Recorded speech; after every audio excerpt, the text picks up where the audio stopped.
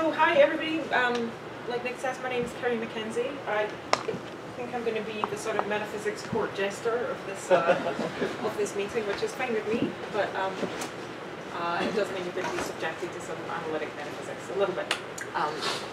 But it's not going to be those metaphysics. We're not going to be doing armchair metaphysics because that's not what I do. We're going to be doing what anybody, I suppose, would call naturalistic fundamentality metaphysics. I'll say a bit about what that means, but what we're going to be focusing on in particular is whether quantum field theory has significant metaphysical implications. Now, pretty much anybody who does metaphysics and quantum field theory is going to think, yes, it does. And pretty much everybody who writes about metaphysics and quantum field theory, I think maybe even Don talking a bit about this yesterday, claims that it has, if only implicitly, implications for what we should take as fundamental.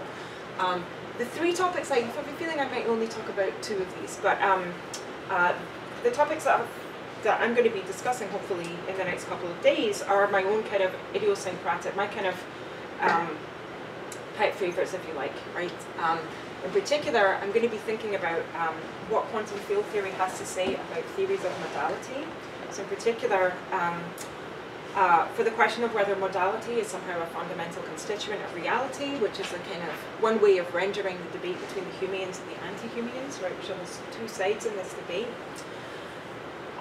Thinking about whether it has implications for the thesis that relational structure somehow and not objects are ontologically fundamental, which is the thesis of ontic structural realism, which many of you may be familiar with.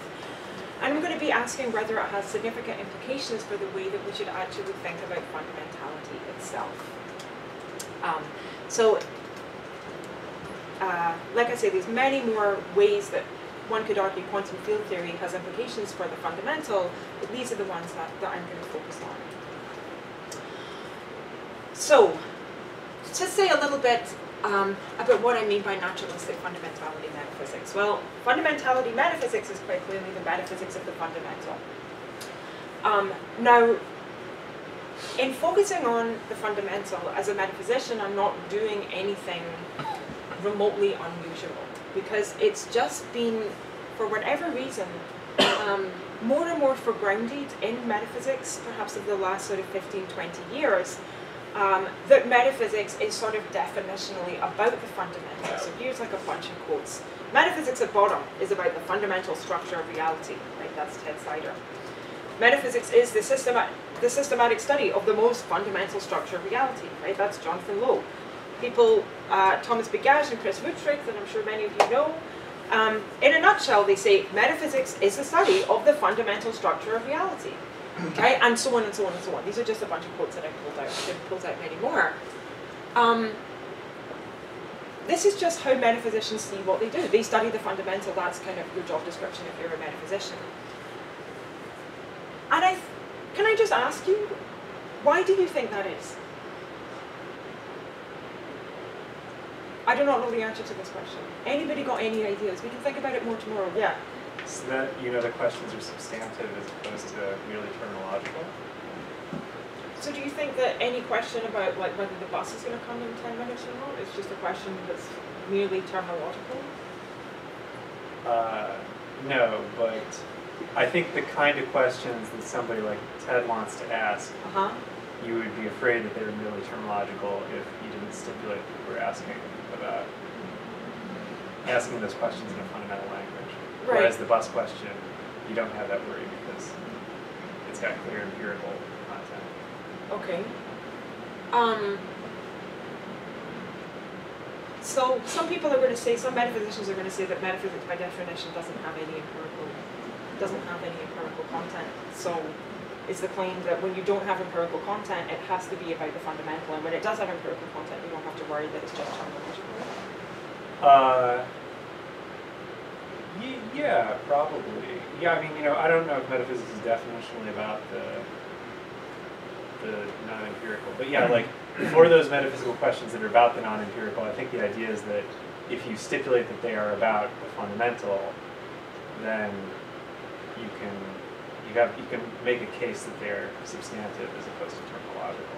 Yeah, so certainly this is a view that many metaphysicians would sort of argue for. So I think it's kind of summed up in saying that this is what Ted Sider thinks, that really only the fundamental is real. Everything that's not fundamental is some kind of mind-dependent abstraction from the real, or maybe there's some other problems with the reality of that stuff. Now, yeah. Can I ask an ignorant question? Yes. I'm a physicist. A lot of physicists would say they study the fundamental structure of reality, and they would be caught dead being called metaphysicians. So there's what fundamental means seems to be different in these cases. So there's a lot of interesting questions about how metaphysicians think about what's fundamental and how physicists think about what's fundamental. I'm going to be today trying to kind of bring two of these things together. So 2 points here. So one, just to go back to the Sider thing. One way that you can define this, that metaphysics is about the fundamental by definition, is by saying that only the fundamental is real. And many people would say that. Kit Fine seems to say, I can't really make sense of a lot of what Kit Fine says, that's not a criticism. It's just, it's hard to get your head around. Ted Sider says the same thing, and these are two of the most kind of celebrated contemporary metaphysicians. Put it this way, there's nothing obvious to me about that at all. At least, at the very least, that in itself seems to be a really substantive metaphysical commitment. There's a whole tradition in philosophy of physics that would explicitly deny that, right? Think about affective ontology. Like if a boulder comes and smashes you in the face, right, and bowls you over, right, try telling you that that's not real or something like that. So just to say that there's nothing obvious to me about this at all. This is just something that one often hears, and there's nothing obvious to me about it at all. Yeah. I often think that this kind of talking, and maybe that's what Presages and Vutric had in mind, is a way of cashing out Aristotle. With metaphysics as the study of being qua being. Somehow the most abstract, fundamental as a way of kind of getting at the most sort of abstract categories that you need to do the physics on top of it, something like that. Yeah, so I'm kind of a bit happier with the idea that metaphysics is a sort of the most general, study of kind of reality at its most general. One doesn't think about, focus on like just the property of like charge or just the property of being blue, but rather properties in general and so on and so forth. But it seems to me that if metaphysics is about reality in general, then it's not about just the fundamental. Right? That's part of what makes it so general, is that it has general application. Yeah. Yeah, but I think there's something to what Nick says, because as I remember Blackburn's book on metaphysics, he says it's about ultimate reality. So I would, at least the way I would interpret it, the notion of fundamental here is another way to say ultimate reality. And ultimate reality can be the smallest things, but it can also be ultimate reality about table and chair worlds, for instance. So it's not necessarily to do with the tiniest elements of reality. It's more that we are getting at reality at its real, of how reality really is. Right, so sure, so these are, one of the fundamental questions that the philosophical project asks itself is like, what is real and what is mere appearances? Yes. And insofar as metaphysics is about the real, then it has a sort of a privileged subject matter. Presumably lots of the stuff that we seem to perceive around us, or we think we perceive around us like colours, right, aren't actually real, and so on and so forth. But it's not obvious to me that everything that is real in that sense has to be fundamental, right? So look, I don't know the answers to these questions. I just think it's interesting. It's an interesting thing to think about. Are you reading this afternoon my paper, the paper for the quantum gravity volume?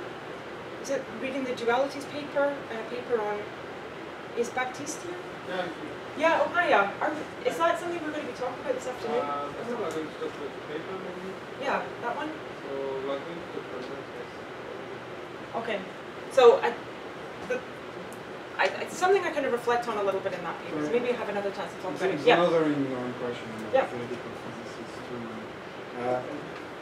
Here, maybe in physics we have a metaphysics and fundamental physics. There's a distinction. I think there's two communities that study the fundamentals. There are physicists that study the fundamental of reality, but there's also mathematicians that study the fundamental of categories and structure, with no pretension that this has anything to do with reality. Because that it happens sometimes, they're part of the structure. So here, I'm not sure, when I hear, is it fundamental in the sense I'm studying mathematics, or is it fundamental in the sense I'm studying physics?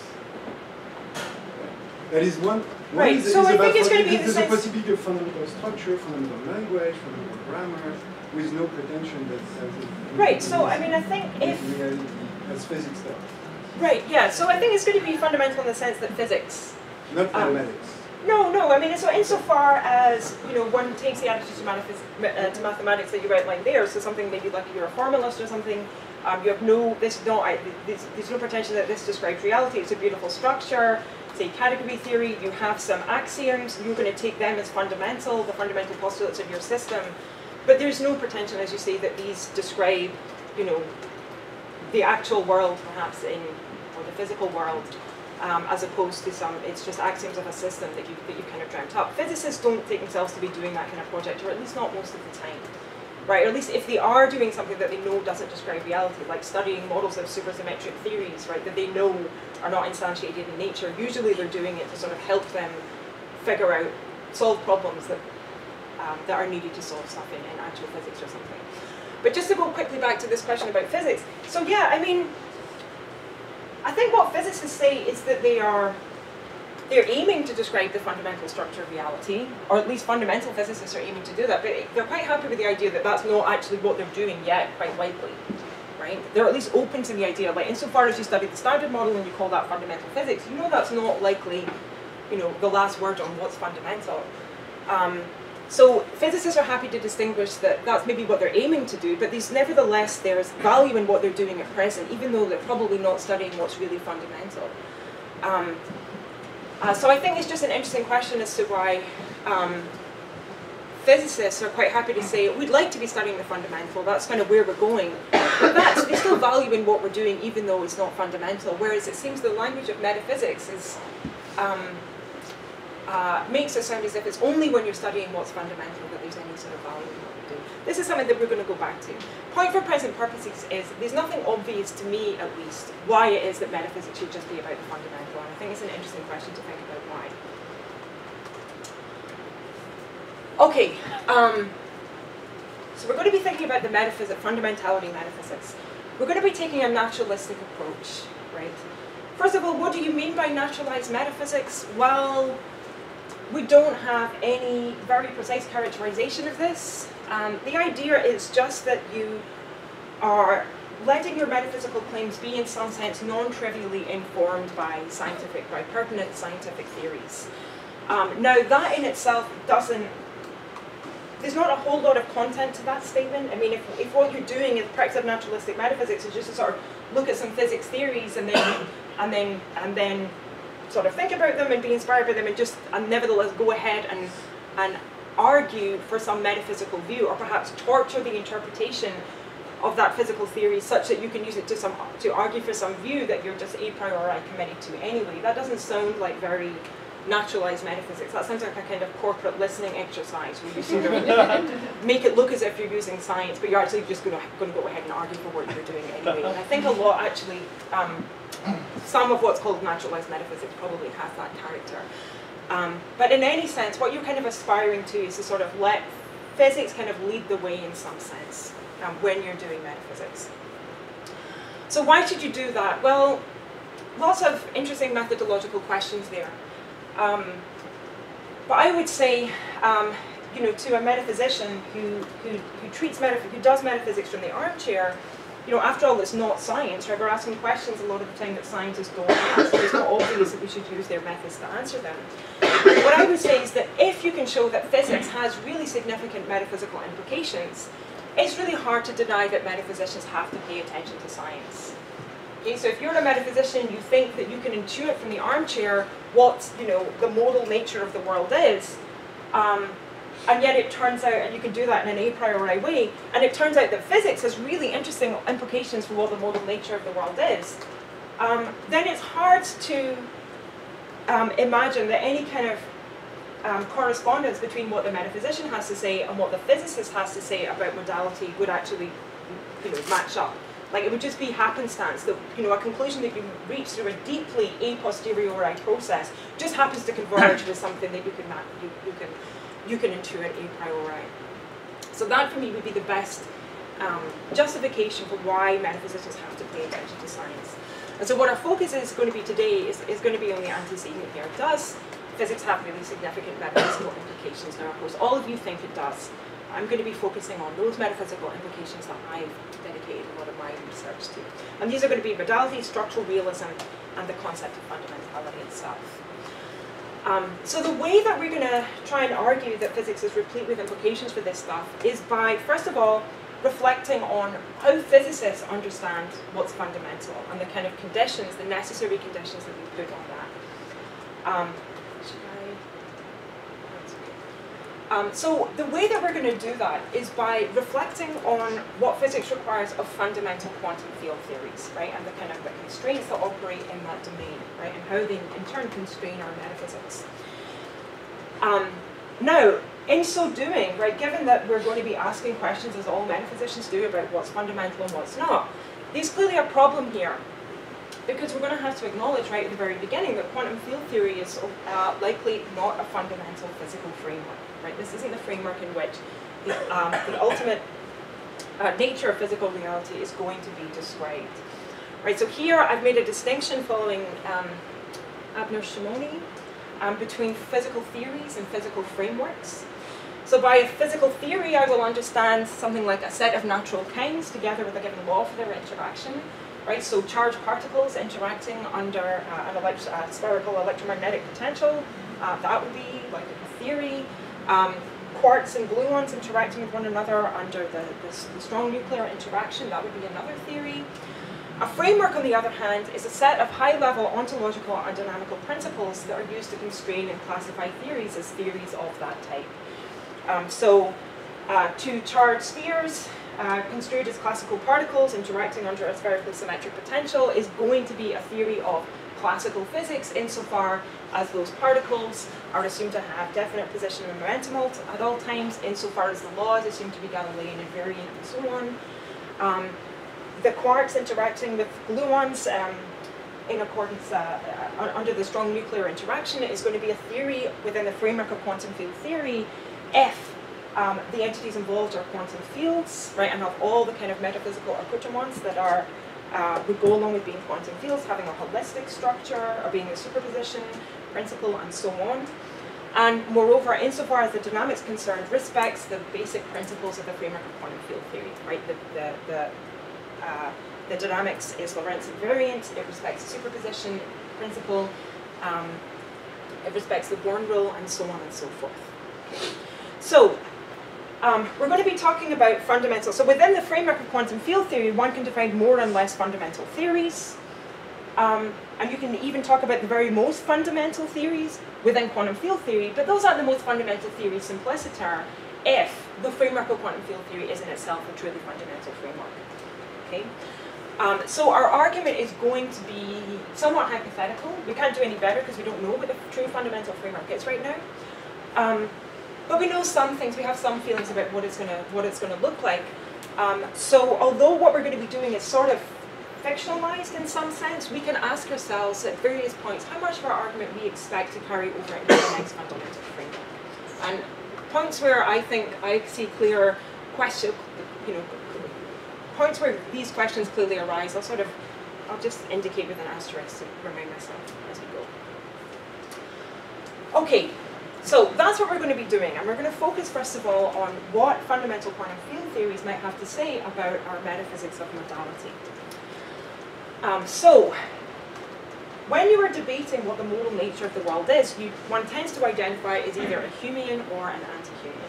Yeah? Yeah, I was just wondering, for our physicists, yeah? perhaps you could say something about what modality is. Okay, sure.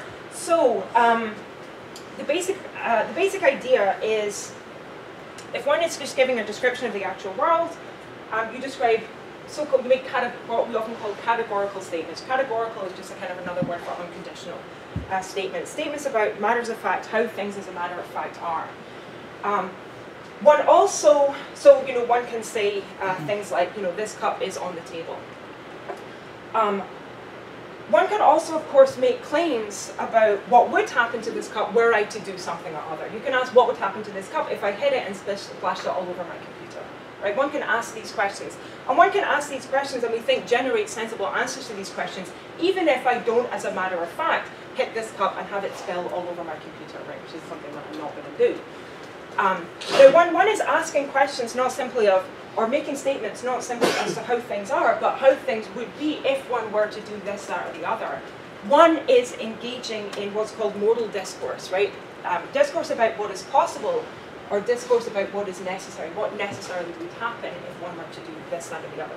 So the classic question that Humeans and anti-Humeans focus on, the classic modal question, is how one ought to interpret so-called laws of nature, right? Laws of nature describe relationships between properties, right? If a charge of this sort is presented with a charge of that sort, then something happens, right?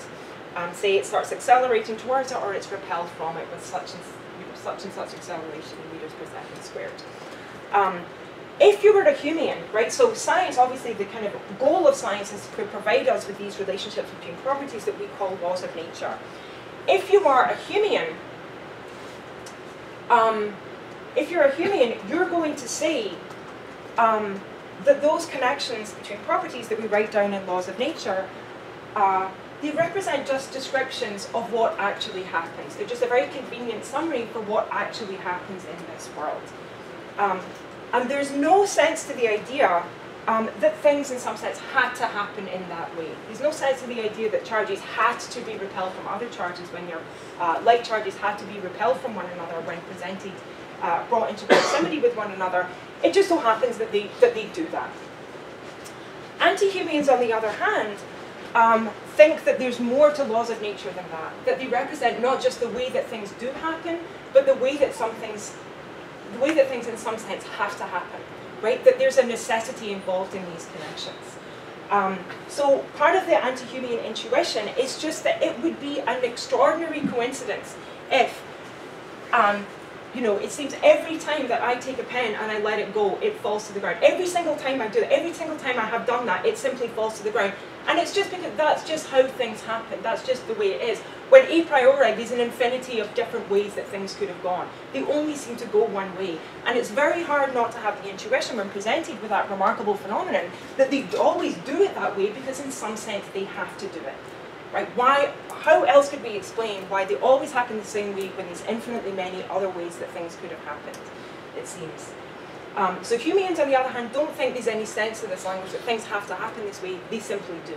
And so in some sense, it's just a brute, unexplained fact about the world that these regularities take place. Okay? Now, to put my own cards on the table with how I think about the debate between Humeans and anti-Humeans, I've kind of got a foot in both camps. I'm with the anti-Humeans in that I see the Humeans' failure to give some kind of account of why regularities, this extremely surprising, extremely useful feature of the way things seem to happen, I think their failure to give some kind of account of why that happens as an abdication of philosophical responsibility, right? I appreciate that probably everybody has to take some facts as brute. We'll talk about that a bit tomorrow. Explanations need to, the explanatory buck has to stop somewhere, but that just strikes me as a really bad place to stop it, right? That is my intuition. Okay, metaphysics is full of people operating on intuitions and torturing scientific theories, right, to try and make those intuitions seem right. Okay, that's my intuition. On the other hand, I am very much with the Humeans in that I think that the explanation that anti-Humeans give of this kind of necessity is crap, right? It's completely vacuous. And so what I would like to do, what I would like to be the case, is if we can look at something like fundamental physics and find that it can give an explanation for why there are these remarkable regularities in nature, but to provide us with an explanation of where they come from that is somewhat less vacuous. And that is exactly what I think we can use quantum field theory to do. Okay. These are divisions in the philosophy of science community, or I mean, the what is in the philosophy of science community? The anti-Humeanism seems really stupid to me. Okay. But I'm ignorant, right? No, so no, I it's can not that you're ignorant. it's not that you're ignorant. How many people believe that? So this is a really I think this is a really serious, interesting question. Yeah. Physicists find the Humean point of view unfathomable. Why would you possibly why would you bother? So think of it this way: if if you're an anti-Humean, you think that it's perfectly, there's a sense in which this thing, it always falls to the ground, but it could do otherwise. So let's theorize, we give a whole theory about how this thing could behave. Given that the anti-Humean is committed to the idea that this thing is perfectly capable of operating in accordance, behaving in accordance with laws drastically different from those that the way that the actual laws operate, these questions of how this thing can behave are not questions that you can use physics to kind of guide you with. Right? Whereas if you're a physicist, like, if you're going to talk about what this thing is capable of, you're going to use physics. And that means using the actual laws of nature. So in some sense, there's not any other way that this thing can behave other than the way it does behave. Now, that is that's a little bit sort of naive, because what physicists are happy to do, they're happy to entertain the idea that fundamental quantum fields, to theorize about other laws that say that any given quantum field could accord with. I mean, people talk about things like entertain counterfactual possibilities, like what would happen if the electromagnetic force was 100 times stronger than it actually is at the distance of a femtometer? Oh, well then the world would look really different, because the kind of the nuclear strong force that's holding the protons together is going to start to be kind of eclipsed by the electromagnetic repulsion between them, and then, you know, maybe we wouldn't have any stable matter, maybe the world would look really different, right? These are modal claims, counterfactual claims about how reality could be distinct from how it is. And yet we can ask these questions in a well-controlled way, because we're asking them within a well-understood physical framework. Okay? So for physicists, it seems nonsensical to try and think about the world, try and think about the things that we find in this world behaving in ways drastically different from the ways that they actually do. Because it's completely unconstrained, it seems, by scientific theorizing. Now, what is strange, and strange to me, is that I don't know, within the philosophy of physics community, Humeanism is seen, it's certainly very normal. Would you say it's like more popular than anti-Humeanism? Humeanism versus anti-Humeanism? Yeah. I think anti-Humeanism is becoming more popular than it was. But, I mean, yeah. It's funny. The last time I gave a talk with a physicist in the audience, and I presented these two views, the physicist thought that Humeanism was insane and not anti-Humeanism. And the reason is, you just didn't explain it right. No, I mean, so like the thing about the difference in these two views is that on Humeanism, there's no sense in which the laws of physics govern what happens. They're just lists of what happens. They don't govern what happens. And I think, like, working scientists also, you know, tend to approach things in such a way as that the laws do govern what happens. So, you know, that's why I'm an anti-humanist. I think laws govern what happens. Yeah. So Nick Huggett is a representative of the kind of contemporary Humean. Maybe it will make more sense to see why philosophers one thing like people might have read is that Feynman's book on the character of physical law, and I think that's the kind of view he has of laws there is a kind of Humean view of the patterns. So I think that might be something that physicists Well, it seems to me that to be anti-Humean, from what the little bit I've learned now, you have to have some sort of explanation in terms of something else. And if your physical law is the most fundamental thing you've come up with, it may be provisional yet, and I think physicists are generally quite willing to change and explain that physical law in something else, but it means you have to have something more provisional, and just to postulate that there must be something more not more provisional, more fundamental, you know, that you can explain it in terms of it. To insist on that ahead of time seems a little silly, because, you know, how do you know? I mean, so you do the best you can, and then if you come up with an explanation that has smaller primitives, then you use that. So right. So yes. So everybody's quite happy with the idea if you have a non-fundamental law, you can in some sense explain that non-fundamental law by a more fundamental law. But what Humeans are not going to be happy with is the idea that given the fundamental laws, that they do more than just describe the way that things happen to happen, right? That they have some, you know, some people see it as a kind of creepy sort of springs in nature that sort of force things to happen over and above the kind of force events to happen. That there are kind of springs in nature forcing events to happen in a certain way, over and above just the attractive events themselves. So it goes back to David Hume. All physics can ever, it seems naively, ever tell you about are what sorts of events happen in the world. These so-called necessary connections between them are not things that you can observe. So what place is there in science for postulating these connections? Now, we don't buy into Hume's epistemology anymore. But plenty of people, most philosophers who object to Humeanism mostly do so because they think it postulates something that is intuitively attractive, but for which we can give no empirical meaning.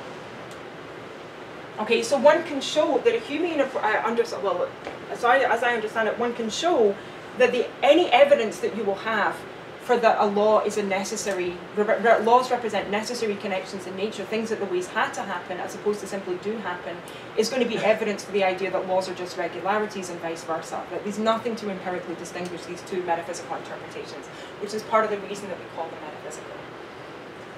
To be fair, there is in physics something which is a debate like that, and it's very alive and very active. It's about, so of course, physicists, we have the laws of nature. Let's say it's the standard law.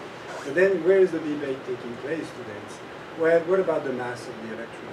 Should I look for a theory that explains the mass of the electron? And some people argue yes, the fundamental theory should explain that, or some others say no, it's silly. Yeah. It's totally silly. It is what it is. And you should not look for an explanation. So there's a distinction between things that you should explain and things you should not explain. And this is a very strong debate today. I mean, it divides the theoretical physics community in some way into what the proponents of multiverse or whatever. People trying for string theories, people trying to find an explanation for the fundamental structure of constants. So Alan Cohn in his model that says it should come from mathematics, which is very different from a particle physics attitude says it's just a UV parameter. There's 18 of them, and that's it. Absolutely. So there's analogies which certainly are not. There's going to be disanalogies because one is more clearly empirical than another one, perhaps. But these strong analogies between these debates, people have different intuitions about where the explanatory work should stop, right? And this is the intuition that divides these two camps. So maybe just to be clear, right? So metaphysicians, contemporary metaphysicians, so this is more to the philosophers, understand this debate or kind of frame this debate in somewhat different terms than philosophers of science do. Metaphysicians tend to frame this debate in terms of whether modal language is part of your primitive ideology, like when you write down the final metaphysical theory of the world, where you have to postulate terms such as it is possible that, or it is necessary that, or will you be able to get away with not doing so, and in order to give a satisfactory account of science. In philosophy of science, it tends to be over whether laws represent necessary or rather just entirely contingent connections between properties. Okay, so the Humean dictum is there are no necessary connections between distinct existences. It's just this and that's all there is to say about it. Okay, so I say that I'm with the Humeans, I'm with the anti-Humeans, and that I think that we really are obliged to try and give some kind of account, at least try to give some kind of account of the remarkable fact of the regularity that nature exhibits. But I'm with the Humeans in that I think that the explanation standardly given for this is crap. So let's see how it goes, and maybe you'll get more of a feeling for why philosophers are very often attracted to Humeanism. So anti-Humeans, right, to be clear, right, so we have this phenomenon, every time you let go of a pen, it falls down. A priori, it could have gone all sorts of other ways, but it happens to always fall down. Why is that? That seems quite surprising. Can we give an account of why this always happens? Anti-Humeans say it always happens that way because it has to happen that way. Okay, that sounds great. Can you put some more flesh on the bones? Well, the way that anti-Humeans tend to, this is the only anti-Humean position I'm going to present, probably the most popular one. The reason that the connections between properties, such as being a pen at so far whatever distance above the center of the Earth, always falls towards the center of the Earth. Right, these are two properties connected in a certain way. We see these are necessary connections. From whence does this necessity arise? Well, they hold it's because the fundamental properties, right, such the particles making up this pen and making up the earth, are essentially dispositional, right? That's going to be the answer. So what does that mean? Well, to say that a certain property is a dispositional property is to say something like the following.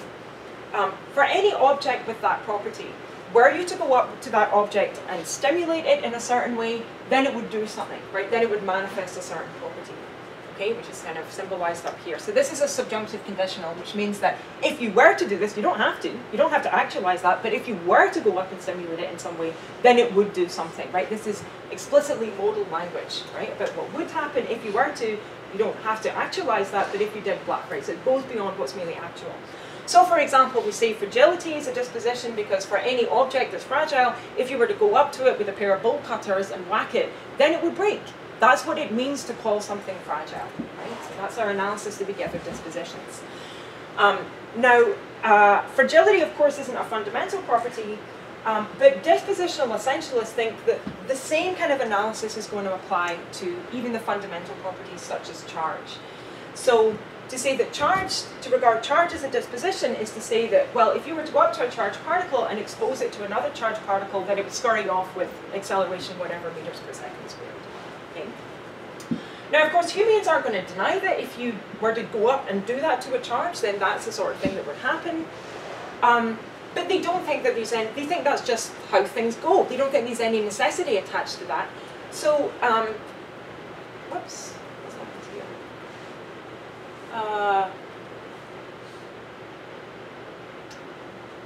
What's happened there? I'll just write this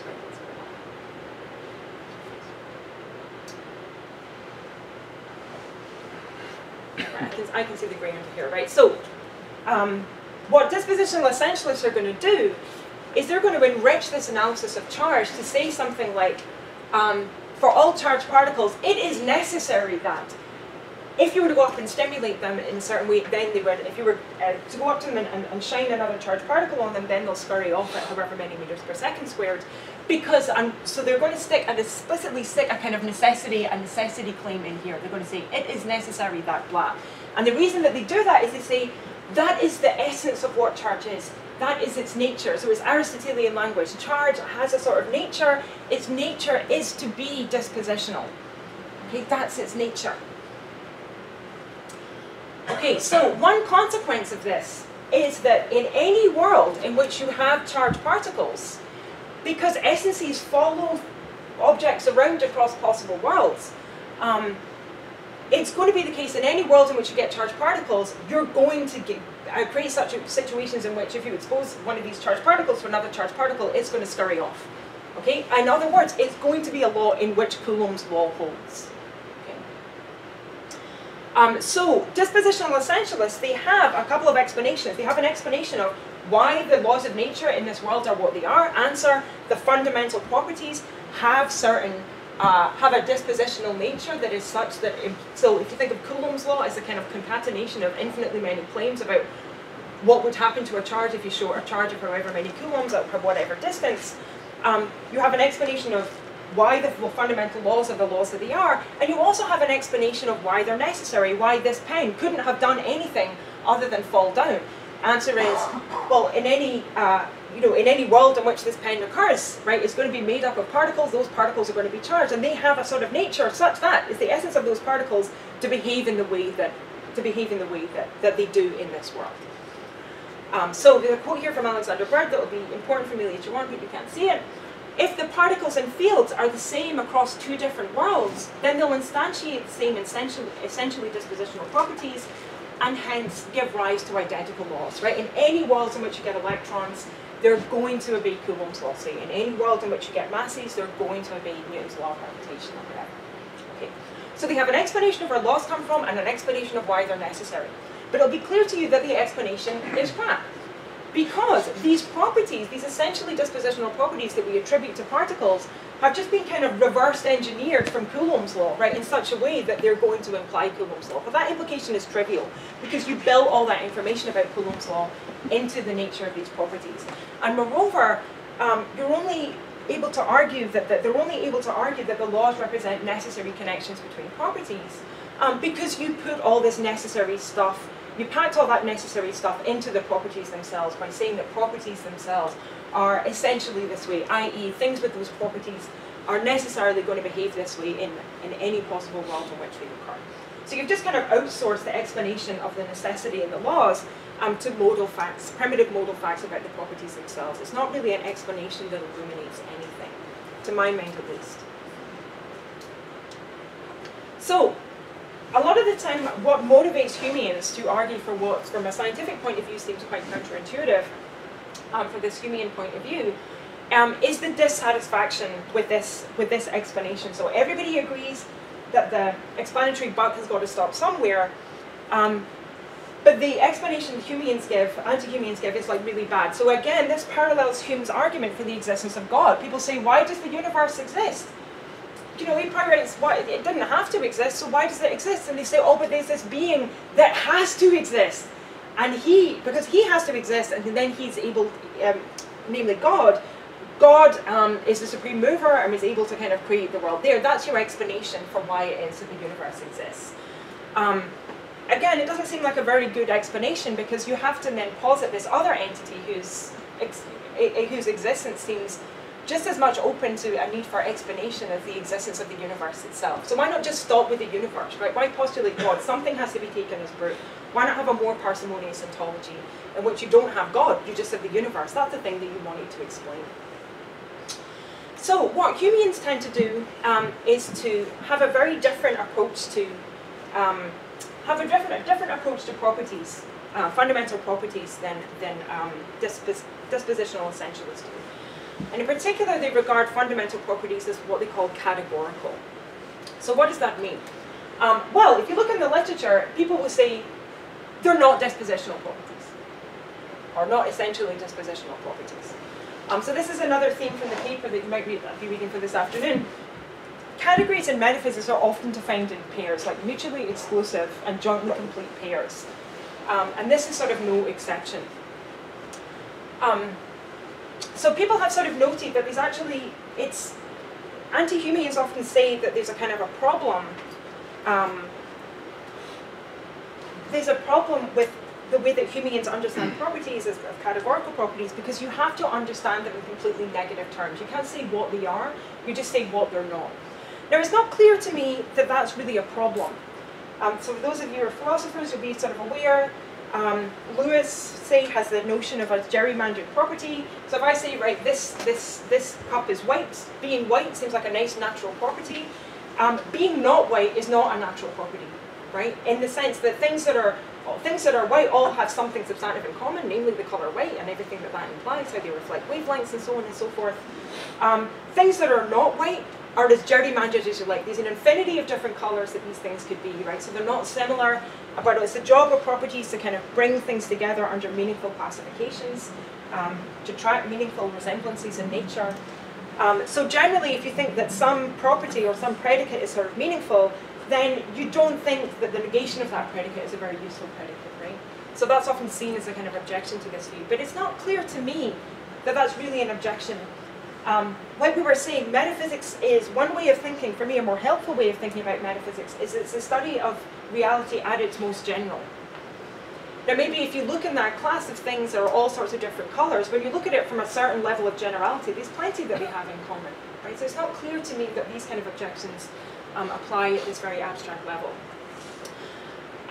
Nevertheless, when you look into how Humeans describe categorical properties, although it's not a problem to me that they tend to be defined in negative terms, it is a problem that they tend to be defined in very sort of metaphorical terms. So people say that categorical properties are unlike dispositional properties, and they're free of nomic commitments or independent of their nomic role. They're properties that don't look outward to interactions and so on and so forth. So it's often wrapped up in this very metaphorical language. And to me, it would be nice if we could sort of sharpen it up to give an analysis of these properties, just like the dispositional essentialists give us an analysis of them. So let's try to do that.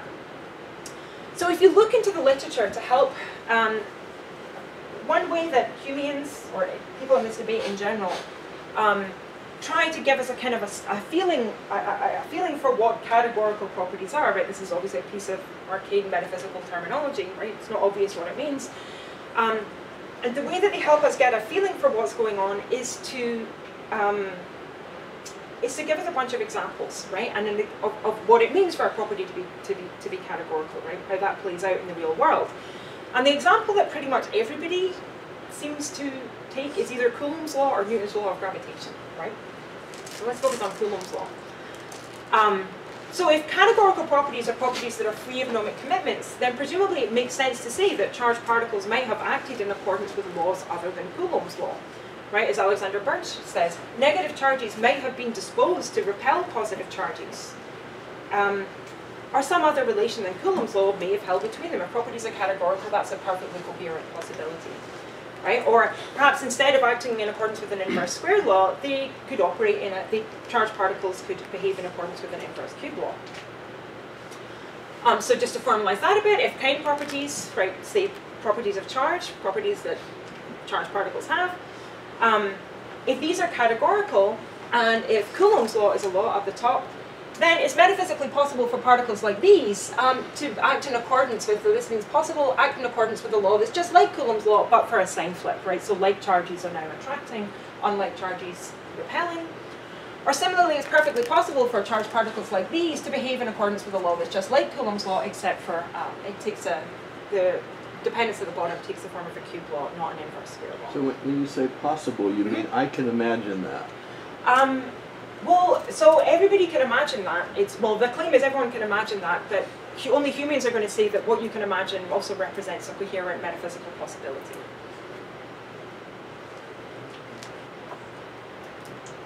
Okay. So what the model of epistemology is and how conceivability relates to metaphysical possibility is a huge issue. But that's what the two camps are They going to might say mean the here. same thing by those two claims. So the Humean who's not a modal realist. And then Right. to cut through things a lot. It's not like they're saying two different things by saying that you can imagine it. There's a possible world. That might just be the same thing. Yeah. So is that your philosophy? Yeah, that's like the sort of That's I how think you yeah, sort of roughly think probably the about Rutgers school. Right. Yeah. Humean anti but not modal realists. Okay. But it seems strange from a physicist point of view. I mean, you do that when you model it. You do that because you're essentially stating your ignorance, and then you're going to select a model that works. But it's a transient state. Right? Okay, so it's like yeah. So you might be ignorant about what the actual. And then after you establish all these models are ruled out, and then you Sure. upgrade your model. Yeah, but physicists. So it seems physicists are imagining things to partly because you don't know what's actual. But physicists also entertain possibilities that they know are not actual, but they're still required to regard as possibilities. At some point, you select the model that works. Well, the model that works sounds like the Like model for the that's charge. empirically adequate for this world. Yeah, but that defines the charge, because the charge is defined by its interactions. Okay, so that's exactly. But that's at some point. yeah, that's if you exactly give what me a another- Humean is going to deny. If you give me another charge, there might be another law for that. So yeah, so this is why physicists tend to think things like charge is defined by its interactions. So Newton thought that like mass was defined by its interactions, right? That's what you mean by mass, something that acts in accordance with these laws. That's exactly the anti-Humean point of view. But that's not, Humeans are just going to completely deny that. I disagree Because with these that. properties are, pardon? But we're talking about definitions, not essences now. A Humean could perfectly well say, well, look, I'm actually going to, as a matter of linguistic fact, define charge in this way. And then, of course, considering this other world, I've now violated that linguistic definition, but that's not, But yeah, that seems compatible to me with the Humean point of view. Right, so again, we're having very different conceptions of metaphysics here, whether we're just sort of defining, like the formalist idea where you just sort of define stuff and do what you like, or whether you're a realist about metaphysics and you think you're getting to the fundamental structure. No, I guess that's the point I was trying to, because they're almost talking about defining, but I think that's kind of different from the essences. So. Right. So certainly the Humean, if that's what he's going to say, it can't be that the essence of charge in some metaphysically heavy sense is. Yeah. So I think, I mean, not to agree put words in your mouth, but insofar as you're saying what a physicist does is different from what a mathematician does. You're thinking of physicists as giving ideas about what things are as opposed to what words mean. Yeah. Yeah. But yeah, so that's a very natural stance with humans to say that these properties are defined by the physical theories in which they enter and the way that they behave. But that's the anti-Humean intuition, and that's exactly what Humeans deny, which is why it's often sounds strange to a scientific ear. Okay, so just to press on, right? So people, to try and help us get a handle on what categorical properties are, they give us these little examples. This is the sort of thing that I mean. If charge is categorical, not essentially dispositional, it should be possible for it to feature in laws that are different from the laws that it actually features in, like in these ways. So what I want to do, because it'd be nice to sort of specify what we mean by categorical property, is to just kind of abstract away from what's going on here, right? Categorical properties, the notion of categorical properties is supposed to apply to all properties whatsoever, not just charge, right? And not just Coulomb's law. All laws, Humeans have an interpretation of all laws, not just Coulomb's law. So let's abstract away from what's going on here, try to say something more general. So Coulomb's law is an example of a classical law. And it takes the form of a functional law, right? A law that looks something like this. Okay, so we have, maybe this is a distance between, so maybe this is the charge in a particle, maybe this is the charge on another particle, maybe this is the distance between them.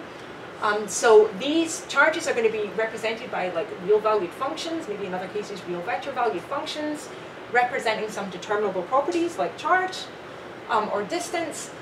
But it's not only the case that we have the properties to think about, we also have to think about the way that they are mathematically related, right? We have to think about the functional form of the law, right? And it's F here that is going to give us the kind of that, it's a function of functions, and it's that gives us the shape of the law, right? As an inverse square law, or an inverse cube law, whatever.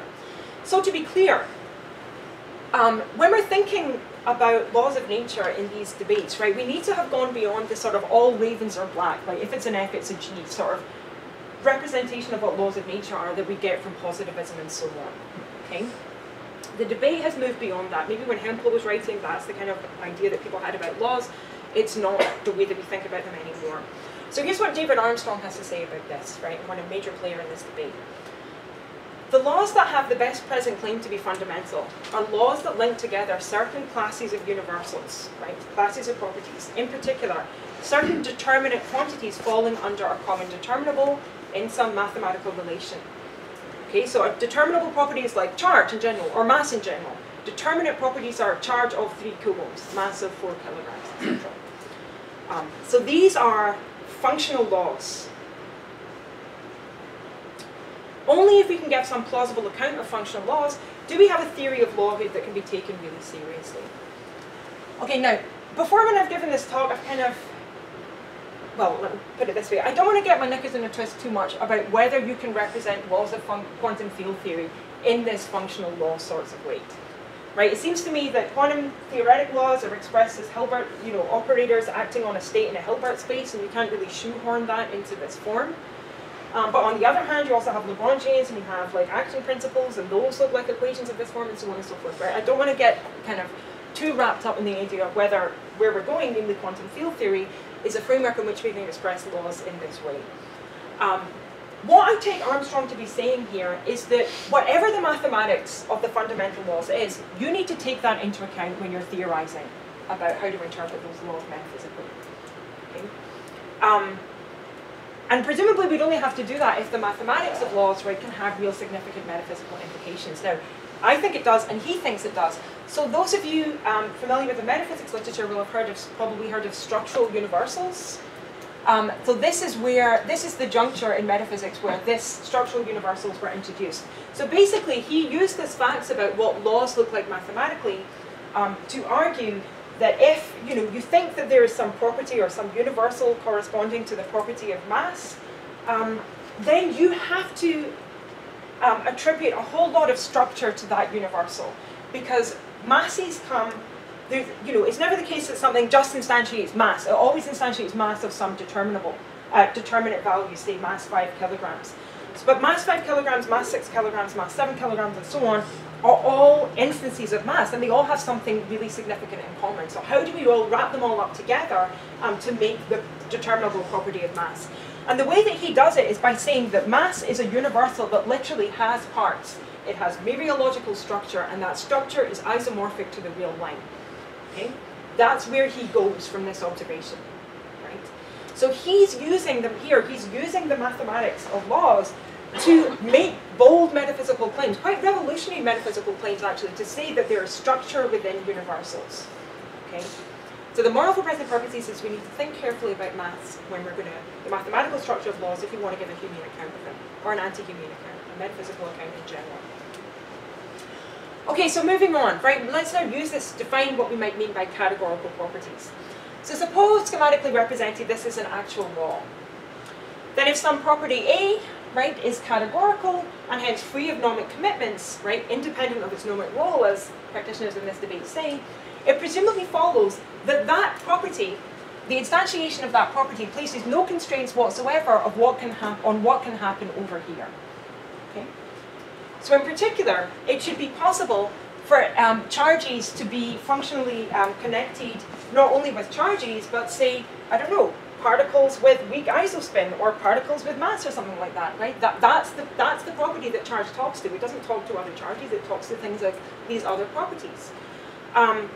So that should be metaphysically possible, but moreover, it should be possible for charge to feature in a law that has a different functional form than the laws that it actually enters into, right? It could be an inverse cube law, it could take a sign flip, it could change in all sorts of other ways. If charge is literally free of nomic commitments, then all arbitrary, it should be possible for this to, for it to feature in laws with an arbitrarily different functional form, it seems to me. Wait. Okay, Wait, right? stop. Huh? Sorry, from Noether's theorem, don't we know that to be false? From what? From Noether's theorem, don't we know that the notion of any conserved persistent quantity is inexorably tied to a very specific form of a physical law? Yeah, so that's what I would say, right? I think when you actually think about the role of symmetries in physics, and their function is almost like a priori constraints, and what you mean by a property or what you mean by a persistent object, then all of this stuff seems wrong. That's what I'm going to work. Yeah. That's an anti-Humean again, right? So what I'm going to be interested in is whether you can arrive at laws that have the properties attributed to them by the anti-Humeans, such as it's necessary, this could only behave this way, without putting in by hand primitive modality. Okay? I'm probably not going to get to the end of this, but we have today, but we have tomorrow as well. But we'll see how it is that I'm going to set up this. I'm going to try and realize that ambition. Okay, so that's what I'm going to say. It seems to me, again, if categorical properties are free of nomic commitments, and part of what goes into nomic commitments is facts about the mathematical shape of the laws in which these properties feature, they should be able to feature in laws of an arbitrary shape, right? That's what it seems to me. Now, I have to admit, I'm hesitant about this because even Humeans seem to be hesitant about this. Here's the kind of archduke of contemporary Humeanism, David Lewis, the late great David Lewis. I support the denial of essential nomological roles, right? The idea that he supports the idea that properties are categorical by means of the principle of recombination. Okay, everybody, a lot of people won't know what the principle of recombination is. So if you're a Humean of the Lewisian stripe, you're going to regard reality as a giant mosaic of local matters of fact, right? This already sounds problematic from the point of view of quantum mechanics, but people have tried to kind of modify Humeanism so we can account for that, but let's just present Lewis's version. Reality is just a giant mosaic of matters of, local matters of fact. So you have a charge here, you have a mass there, you have weak isospin there, you have blah, blah, blah, whatever you have. Whatever properties are fundamental in that world. According to the principle of recombination, you can just sort of take bits and pieces out of this manifold and you can swap them around with one another. You can take some property that's only manifest in some other world, and you can slot this property in from that other world, you can slot it in here, and you can just like do this sort of Humean chop and change, and in so doing you can create new metaphysical possibilities. Right? That's the principle of recombination. So as he illuminates it, start with a world where the quark colors and flavors do feature in the laws that are supposed to be essential to them, right? So feature in the laws the laws that are actual, right? Because that seems like the actual world seems a good place to start. And dispositional essentialists are going to say that those laws, the laws that quarks do record within this world, are essential to them. Now, by patching together duplicates of things from that world, i.e. patching together duplicates of quarks, right, and just kind of recombining them in arbitrary ways, we can presumably describe a world where those laws are broken, i.e. where other laws hold, right? This is essential to the kind of Humean point of view, that you can take quarks and you can do things, you can sort of shift them and sort of permute them amongst one another and with other fields and create a world in which radically different laws hold, it seems to me. But here he says, presumably describe a world where these laws hold. It's like, you tell me, what am I supposed to think? It seems that you're committed to that. What's this word presumably doing in there? So even they seem a bit hesitant about this. Also, it's got to be said that the examples that people give of how you can change laws of nature so to come up with coherent possibilities are often just tweaks. We take a plus sign and we change it to a minus sign. We take an inverse square law and we change it to an inverse cube law. They're always extremely ginger and extremely sort of modest-like changes. So how that squares with the fact that there's properties that are supposed to be completely free of nomic commitments, I don't know. Yeah. So you think that presumably is hesitance about the principle of recombination. I wonder if it's hesitance about he doesn't really know what QCD is. I think that, no, seriously, I think that might be what his, that might be what, in which case he's not hesitant, which is good for you, right? Right. But I mean, if you're hesitant about QCD, why use quarks, colours and flavours as your example? But I'm just going to talk about this theory I don't understand. And I'm going to use it to build the foundation of my entire metaphysical system. That doesn't sound right. So what I'm going to argue that's what he kind of does, right? Yeah, no, absolutely, absolutely. So what I'm going to say, and again, this is going to be a physicist's point of view, when actually you think about what things like the property of colour is, then you can't get colour to behave any which way. In fact, I would argue that if you think colour is a fundamental property, then it can only behave one way, i.e. the way that it actually behaves, and it's just consistency constraints in the limits that are appropriate to fundamental quantum field theories that are going to do that work for you. So if you're a physicist, you can probably already see where this is going, right? But I'm going to fill in the other steps. Okay, so a summary of this, some of the metaphysical background here, right? If you're a Humean, you think there's no primitive modal ideology, right? So any statement of the fact that you know, what's possible or what's necessary can ultimately be analysed in terms of what simply does happen, right? You can get an analysis in modal-free language.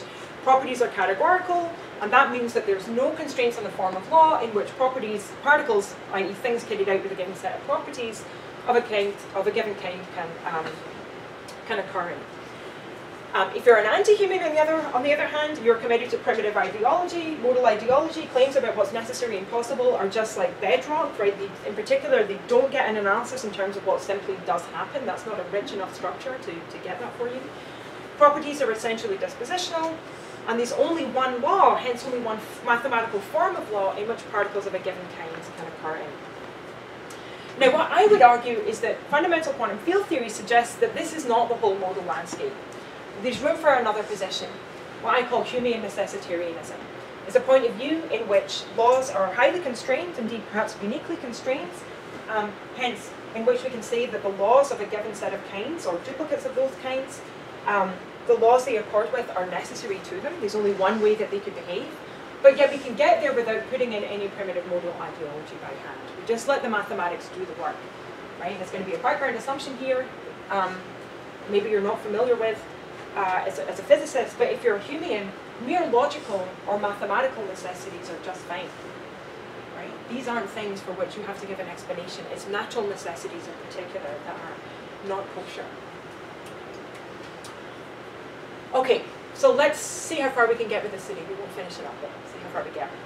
So, as we've seen, it's the fundamental laws that everybody's interested in these debates. Armstrong's explicit about it. We've got to think about the fundamental laws. Indeed, metaphysics, for some people, is definitionally about the fundamental laws. That's what we're interested in. Now, these laws are not classical laws. If there's one thing we know, it's not that. Well, maybe we don't even, strictly speaking, know that, but it seems like that's a fairly good bet.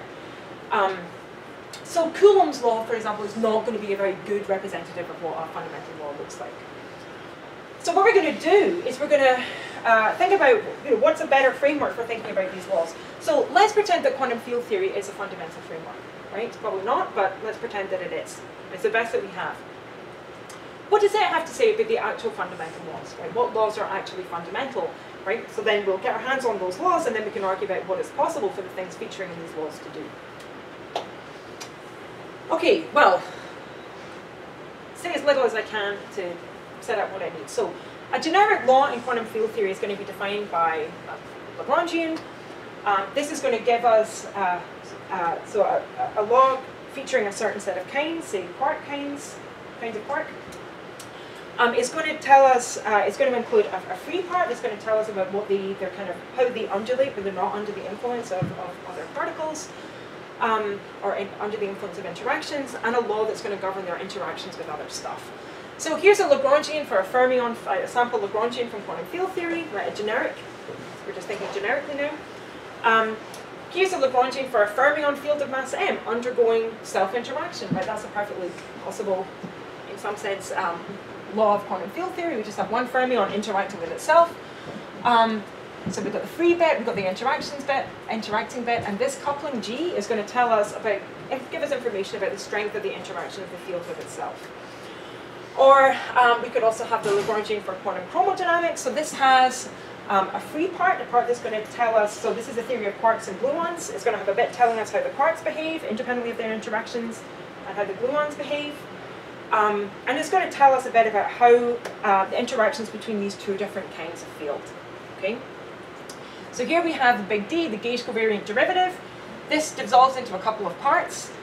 So this is this irregular partial derivative that's just telling us about how the unperturbed free quark fields are kind of undulating with respect to space. And then there's this other bit, the IgA mu part. Now, I'll come back to this. This thing here has all the properties of a bosonic field, a spin 1 bosonic field. This thing here is a coupling, right? That's going to, same sort of thing as up here, that's telling us the strength of these interactions. We sub this in there, then we get a term in which we have the terms for the quark field, sandwiched around the terms for this term for a bosonic field with a coupling strength in there. In other words, we have a term that has the form of an interaction between quarks and gluons. So it has a term that has quarks and gluons coupled at a point with a coupling strength associated with it. That's just what an interaction looks like in quantum field theory. Okay, so we've got just a generic Lagrangian in quantum field theory is going to have that kind of structure. So what else can we say generically about laws of quantum fields? Laws in QFT. Well, the other thing is, quite obviously, laws in quantum field theory are laws of quantum fields, namely laws of relativistic quantum systems. So what does that mean? Well, it tells us that these systems are going to be things that are evolving in Minkowski spacetime, right, because it's relativistic. Minkowski spacetime is nice and continuous. It also means that, so that comes from the relativistic part, and from the quantum mechanical part, it means that the dynamics is unitary. So what that means, so this is the part that makes it quantum mechanical. To say that dynamics is unitary means that it's linear and it's norm preserving. So the linearity is going to allow us the states of these things to superpose, which is of course a characteristic feature of quantum mechanics. And the norm preserving aspect is there so that we can use the Born rule to compute probabilities from the theory. So just to give a kind of, put a bit of flesh on the bones here, for those of you who are not completely familiar with this. So quantum field theory is what we use to describe interactions in particle accelerators, and particle accelerators work by smashing normally two protons together. So here we have a couple of protons being brought together. Each of them has energy E, equal and opposite directed momentum, and these are going to smash into one another, and stuff is going to come out. All sorts of possibilities are going to be, quantum field theory is going to give us lots of possibilities for what could come out, and because quantum field theory is a probabilistic theory, it's not going to tell us which one we get, but it's going to tell us what the possibilities are with the probability attached to each. So maybe one possibility is that you create just one stationary particle, like a resonant state, right? A particle that has mass equal to 2e, right? By kind of mass energy conservation. Maybe that's one possibility. On the other hand, you could maybe create a larger number of sort of medium mass particles as opposed to one giant particle. Or you could create a larger number of very light particles, right? And you can see how this can go. And in each case, the probability of creating these is given by, so each of these has a prefactor here, some C. The probability of getting any one of these by the Born rule is equal to that factor squared, right? So that, in order for us to speak of these being probabilities at all, it must be the case that the sum of these squares is equal to 1, right? That's what it means to say the dynamics is norm preserving. This thing is equal to 1 at all times. Okay, so that's generic laws in quantum field theory. What do we mean by fundamental laws in quantum field theory in particular? That's what everybody is interested in. Well, here's some things. It seems to me it's going to be a law of interaction. The fundamental law is a law of interaction. Right, that's just an obvious fact about this world, right, given that things do interact, that interaction's got to come from somewhere. You may actually think that it's a conceptual truth for a fundamental law, for a law that deserves to be called fundamental. If you don't have interactions, you don't have structure. And without structure, you can't identify anything as privileged. Right? So what sense would it mean to call something fundamental in a world that has no structure? Right, that's just a thought. Given that, and I'm not going to interpret where this comes from, we take looking at smaller scales to correspond to looking into more and more fundamental aspects of reality. It must be a law that is not supplanted as we probe ever smaller scales. So what that means is that it's a law that is not supplanted as we run our accelerators faster and faster. Because the smaller the scale, spatial-temporal slice that you want to look at, the larger the energy you need to look at it, sort of by complementarity. But certainly, if you want to look at more fundamental stuff, you have to build faster and faster accelerators. Right? You have to pump more energy into the system. Let's not overinterpret that. That just seems to be the case. Now, given that, so it's got to be the case that this law is furthermore, it's got to be the case, in fact, within the framework of quantum field theory, that it's got to be a fundamental law is a law that is valid to arbitrarily high energies, right? As Nick puts it in one of his papers, it's got to be continuum compatible. Why is that? Well, we know that if there's some energy range, some finite energy at which the law stops working as a description of nature, and has to be supplanted, that just means it's not a fundamental law, right? The next one that comes along is now a candidate for being fundamental. So it can't be supplanted at some finite energy. And according to quantum field theory, because Minkowski's spacetime is nice and continuous, in principle, there's an infinitely large energy range, right, for this theory to have to correctly describe. So what does it mean by valid? Well, ideally it would be empirically correct. But at the very, very least, it has to remain mathematically consistent. A law that isn't even mathematically consistent isn't very good as a law, isn't very good as a component of a fundamental theory. So what that means is that a fundamental theory in quantum field, a fundamental law in quantum field theory has to be consistent with the unitarity principle, right? The linearity and norm preservation, even in the limit that energies get arbitrarily high, right? Even in the infinite energy limit, right? That's part of what physicists are going to mean by a fundamental law in quantum field theory. One that stays consistent even in a limit like that. Now, it should be obvious, right? This is an extremely demanding requirement. Right? A priori, you would not expect any theory to satisfy it. So why this, right? There's two approaches to this. So again, here's one way of thinking about it, a more kind of intuitive one.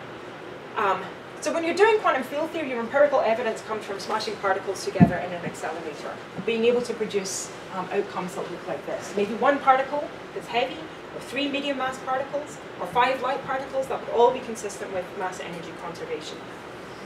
Now, clearly, each of these factors here, the CI, is itself a function of the energy, right? Until you put enough energy, you were able to kind of turn up CERN to the point where it can reach the mass of the Higgs. The probability of producing that heavy particle was 0, right? And once you reach an energy threshold such that it crosses the mass of that particle, then its probability switches on. So each of these probabilities is a function of the energy. We also know that at all energies, the sum of these numbers here has to sum up to 1, right? That's just unitarity. That's required for us to talk about probabilities at all.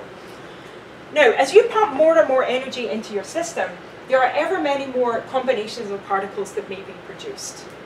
Okay, so just think about this. As you start crossing particle mass thresholds, you're able to start producing particle-antiparticle pairs. There are other things that you can now chuck into these states.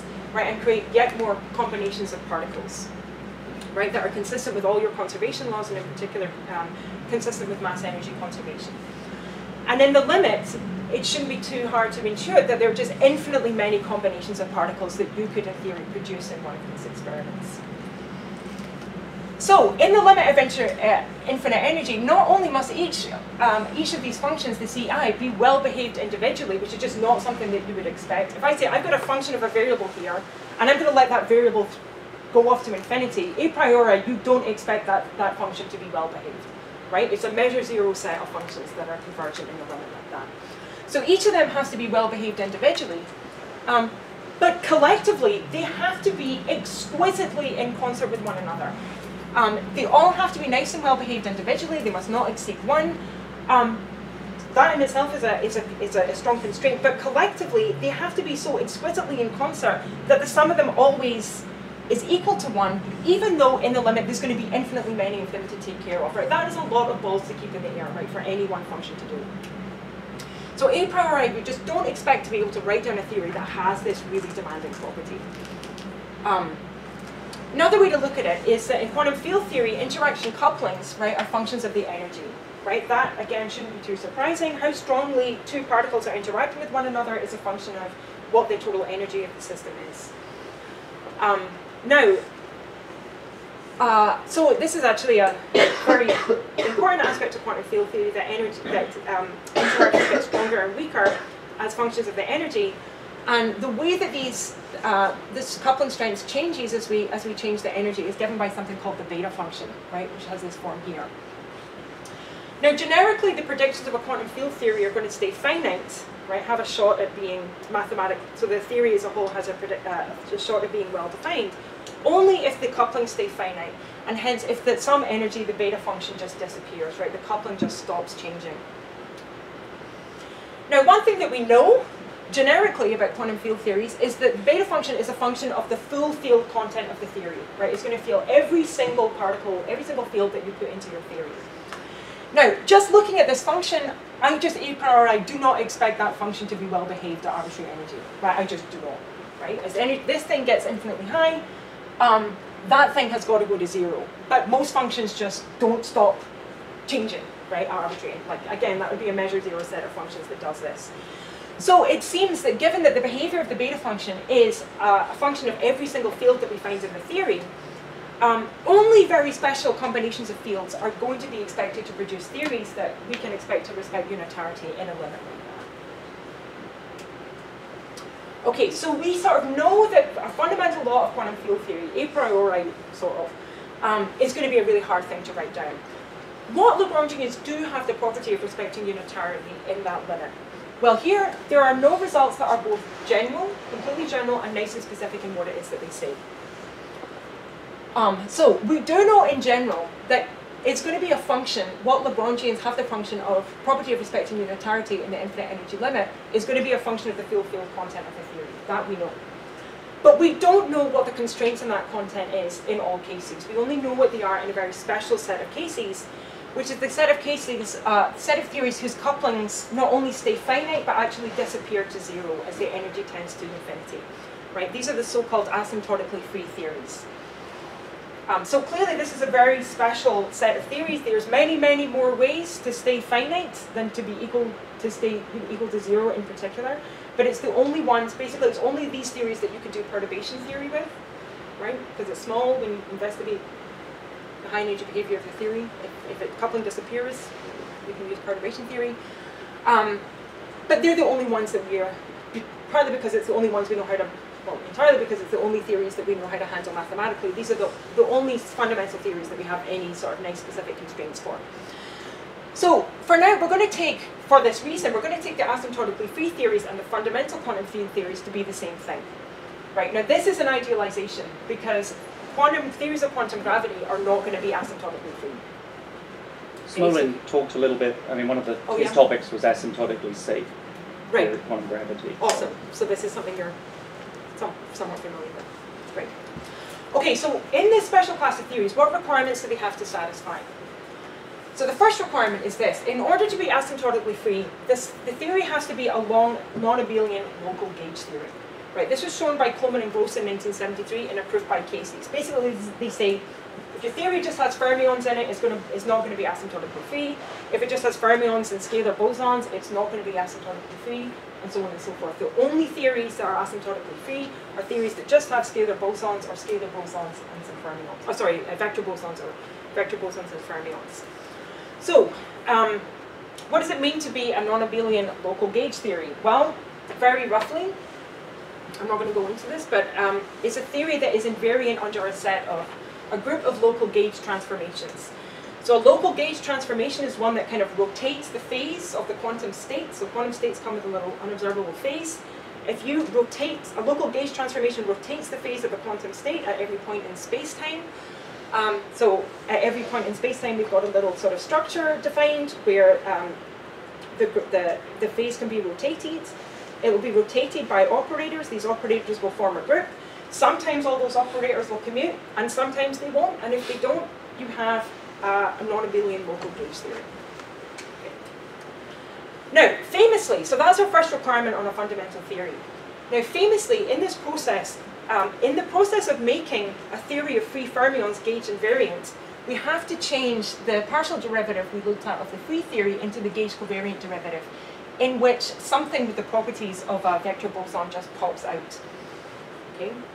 So if we say, well, I postulate that there, as Lewis does, there are quarks at the fundamental level. I say, well, they better be interacting with one another, right? If they deserve to be called fundamental at all, and I'd also just know that the fundamental law is a law of interaction. Coleman-Gross theory tells me that the theory in which they occur has to be a local gauge theory. So I start with my theory of the free quarks, and I start making it a local gauge theory, and out pops a gauge boson, okay, to mediate those interactions. Okay, so here's just a quote. It's important to note that in four-dimensional theories involving relativistic fermions like quarks, it's impossible to achieve asymptotic freedom without dynamical gauge fields. So what this tells us, first of all, is that the first little Lagrangian we looked at, which is one in which there was just fermions self-interacting, that might be perfectly good as an effective theory, but it's not a fundamental theory. That's going to break down somewhere. On the other hand, QCD, right, is a real candidate. It's not only one of the most fundamental law we've ever written down. It actually could very well be a truly fundamental theory, at least insofar as quantum field theory is a fundamental framework, which it probably isn't. Now, the other crucial point for our purposes is that the fact that bosons kind of pop out here is going to determine the form of the fermion-boson interaction. That's going to be really important. The second requirement is that in order to be asymptotically free, there's only so many fermions that can feature in the theory, right? Remember, the beta function is a function of the full field content of the theory. It turns out if you chuck too many fermions into your theory, the thing blows up.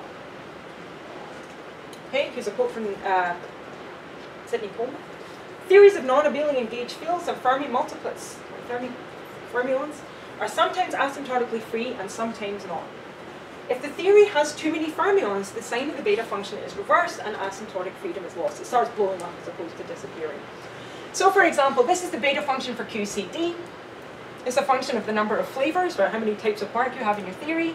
It turns out, if that number tips over 16, the sign of the beta function reverses and asymptotic freedom is lost. Okay, so the asymptotic freedom of QCD is not an absolute property of the theory. Right? It's conditional on there not being too many fields around. So this constraint on fundamental theories gives rise to what I call the Goldilocks principle, right, for fundamental kinds. It goes like this. Whatever the actual inventory of fundamental kinds is, assuming they're quantum fields, it will have a bunch of bosons in it, and it'll have a bunch of fermions in it. For some number of bosons greater than 0, and with an upper bound on how many fermions you have, and these numbers are going to be related, right, in terms of the symmetry, the relevance, non-abelian, the relevance symmetry.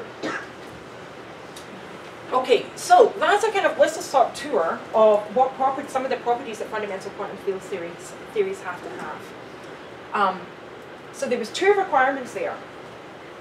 What I would argue is that the requirement of local gauge symmetry has implications for our theories of modality. And in particular, I think it opens up space for a position that we could call Humean necessitarianism. On the other hand, the second requirement, the Goldilocks principle, has implications for, first of all, structuralist metaphysics, and second of all, the very way that we think about fundamentality at all.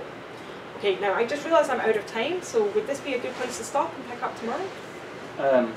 Well, you told me. I mean, I think you maybe have 5. A bit late. We did start a bit late, so if you want 5 minutes to wrap up, but if you want to stop now, we can drink more coffee or drink the same amount of coffee more slowly. Yeah, I think it would be better to this would be a nice. I'm not going to be able to finish and have a chat about it. Yeah. Do you want to take 5 minutes for questions or something? Yeah, let's do that. Yeah, absolutely, and we'll continue. No one got the coffee. Yeah. So actually, Give us 5 minutes to get the coffee. we don't have coffee yet, so. Yeah.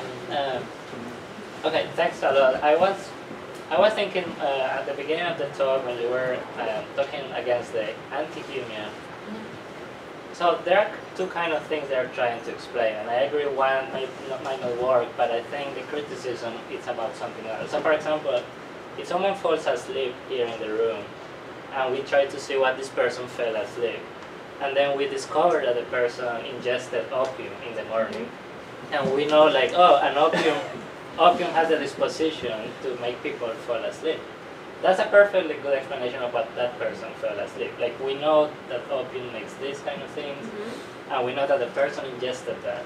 So yeah. So there is no like, of course, if you define opium as such a property that makes you sleep, there might be some circularity, but that's okay because we're trying to explain the behavior in this case of the person. So I think the same could be said about the properties in like. They are trying to say why these objects behave as they behave, and then we say, well, they do by virtue of the properties they have. Of course, you could ask, well, why those properties have the modal profile they do, and then the explanation has to stop there. But you see that what I'm trying to say? So one thing is to say they put modality by hand. Another thing is to say, well, we learn from our work by experiments that some properties make objects do some things and not others. And then like, but as soon as you say make, you've entered into... Oh, well, yeah, again, so in science, in the opium case, like we learn this person ingested opium. By induction. We ask him. Or like we explore the stomach. I don't know, somehow we learn that the person ingested opium. What I'm trying to say is that there is no that's a perfectly good explanation, and it's still dispositional, right? And it stops there. So I guess that's what they're trying to do, like in the case of lots. Like, why this electron did that? Because it has electric charge, and we learned that things with electric charge do those things. Why things with electric charge do those things? Yeah, the explanation stops at that. I guess. So yeah, I want to know what you think about that. Like, I think they're trying to distinguish two kinds of explanations. So there's explanation in general is just highly governed by pragmatic factors. Yeah. And people here distinguish scientific explanation and from metaphysical explanation, and humans will say that you can give what we call scientific explanations of why things happen, but not metaphysical explanations, something like this. So the fact in particular that I'm interested in is the fact of regularities. Not any one, and that's a kind of abstract metaphysical fact that needs to be kind of explained, not so much the specific scientific, more specific empirical facts that maybe a scientific explanation is perfectly adequate. So something like that. Yeah, I guess anti-humans will like that second thing. Like they would say, yeah. oh, we are giving a kind of scientific explanation in terms of this position. Yeah, and so again, and there's going to be different norms that govern explanation in hospitals that govern explanations in the metaphysics. Yeah. Thanks. Don.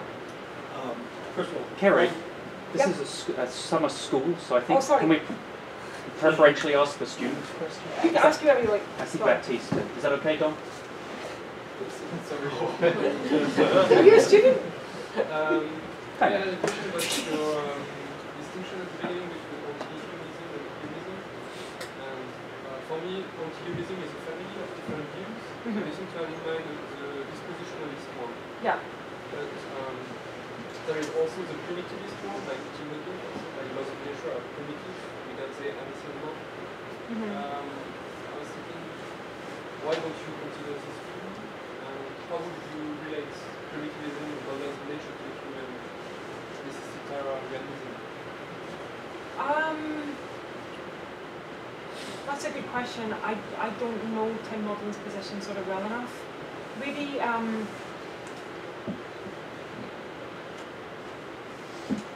I think, yeah, so my view is going to be, I'm going to have more of a story about where laws come from than he does. I suppose that what modeling's doing is not providing an alternative theory of modality, but making a more kind of meta-metaphysical claim about what we should debate. Off the top of my head, what questions we should stop asking. But I'm not so sure. I need to think about it. Coffee hasn't appeared, let's keep going. But, yeah, you could. Yep. Hi. Thanks so much. So I was wondering if you could talk a little bit more about why a fundamental law must be interacting. Right. The thought that I had in my head was, if I'm Aristotle, fundamental law for the pen is that it has the downwards power. But it doesn't seem necessary to construe that. Right. Okay, so this, partly I've got selfish reasons for doing that. So, insofar as we want to give an interpretation of the actual laws, then we're pretty sure that the actual laws are going to be our laws of interaction, right? Otherwise, we have, we seem to live in a world in which at least scales is full of interactions, and those interactions have got to come from somewhere, and presumably they come from the fundamental laws. Right? That's just the job of the fundamentalists, to sort of make everything else the case. Also, like I said, insofar as if you don't have any interactions, you just don't really have any structure. You don't have things like compositional structure. So there probably are certain renderings, not all renderings of what you mean by something being fundamental, that make the fundamental privilege with respect to something else. It's a kind of honorific. But without any structure, there's nothing to be superior to, right? So you might say that's just not a context in which you can talk about something being fundamental. It's, on the other hand, so me as Stephen, so this is, to kind of look ahead, I probably won't talk about this in any detail, but Stephen French and I use these same, the idea that fundamental theories have to be theories of interactions, and that by the argument just given, they have to be theories in which local gauge bosons pop out, makes it very hard to regard any properties through which things interact, like charge or so on, as intrinsic properties, right? At least on rendering of intrinsic properties when it said that it's something that could be independent of a complement. Are you a physicist or a philosopher? Philosopher. Okay, yeah, so hopefully that's something that's kind of familiar to you. If there's something's an intrinsic property, it should be possessed by something, even if you're the only thing that exists, right? So we sort of use this to argue, well, there's something about in these considerations that suggests that all fundamental properties are extrinsic, and that's what structuralists have always said, so hurrah for ontic structural realism. And then people came back and said, well, there's also, that doesn't follow, because maybe you could take like these properties of quarks, like being charged or having color or something like that, and forget about worlds in which there are interactions. Like, it's only if you assume these interactions that you're going to have gauge bosons, that you have a requirement of local gauge symmetry, right? Free theories tend to be nice and well behaved at all energies. It's interactions that cause the problem, because then you have the couplings that start diverging and kind of beta function and all that stuff. So people said, oh, but if you think about worlds in which there's only the free fermions, right, then you can't run this argument, and presumably duplicates of these still have charge and color and all the other properties. So maybe, no, actually they are intrinsic. By only focusing on worlds in which there are interactions, you're begging the question. The question being, giving a description of the actual world. No, you're begging the question that by assuming that all properties are extrinsic and you only focus on worlds in which there's interactions, then you're just begging the question, because if there's interactions, they have to be interactions between different stuff. So of course they come out looking extrinsic. If you focus on the worlds in which there's no interactions, then yes, you can still call them intrinsic. Right? That was the complaint. So two things I would say to that is that A, you're not begging the question of quantum field theory by saying if you have interactions, then all properties must be extrinsic, because you can have worlds of non-fundamental theories of quantum field theory, in which you have like a single field self-interacting. So you only have one field and you still have interactions, right? So that argument doesn't seem to work. But what's more, we need to take more seriously is, what do you say about worlds in which you just have free fermions?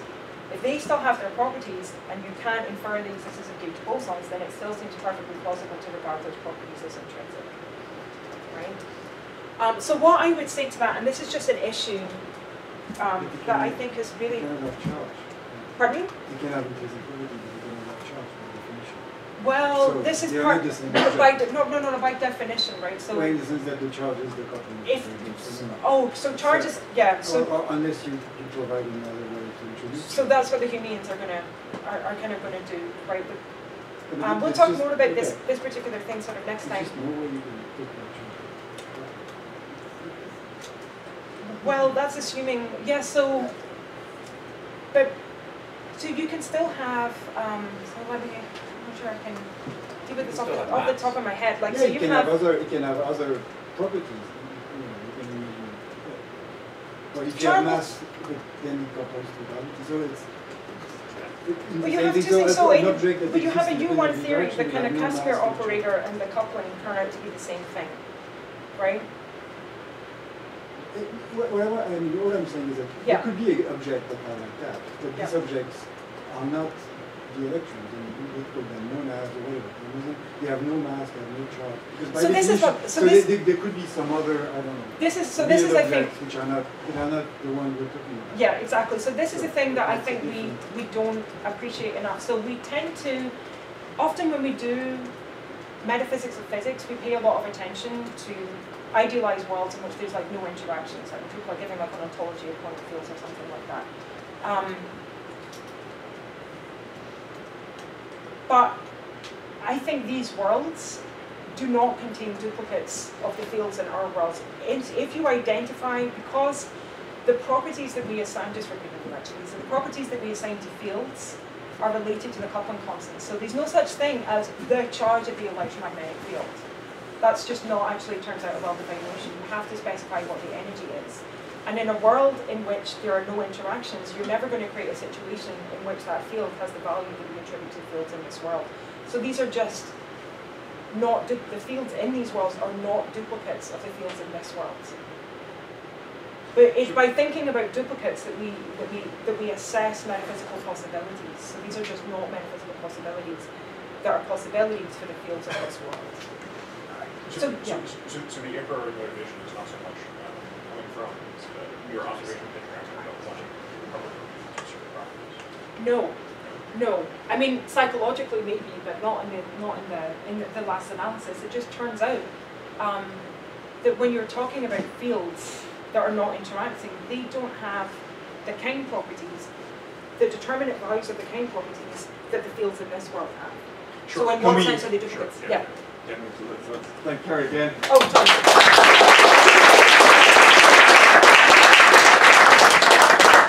So really 15 minutes and we'll be back down for 11:30 to carry on.